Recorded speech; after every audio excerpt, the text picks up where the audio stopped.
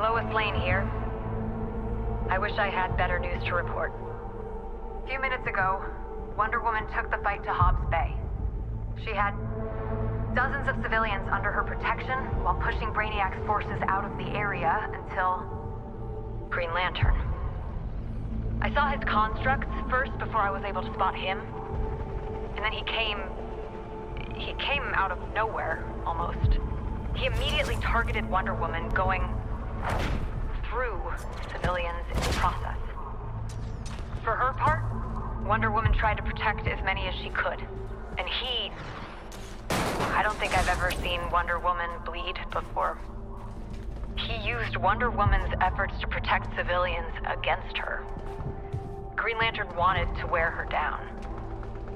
Still, she was able to lead a handful of survivors away before making her own escape.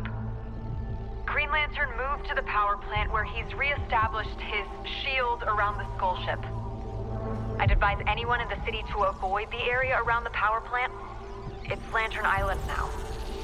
After a day like this, we can only hope that Wonder Woman is able to heal up and come back from this lost fighting. She might be all we have left, but she's a champ. She always has been. I'll keep you updated, Metropolis, but for now, Lois out. I tried using reason before force, Batman. Diana wasn't hearing it. You did what you could. She has centuries of combat training, along with a deep attachment to the other Terrans. She's laying low, but we'll get her. Just like we did with the Flash. Heal up, Lantern. Focus your will on keeping the skies clear.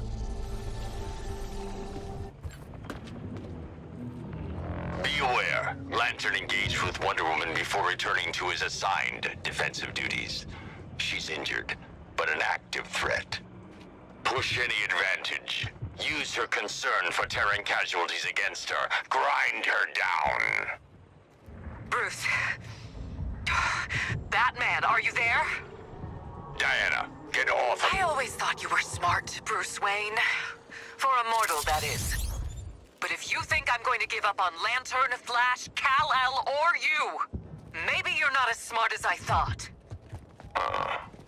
Your choice is simple, Diana. Join us or die.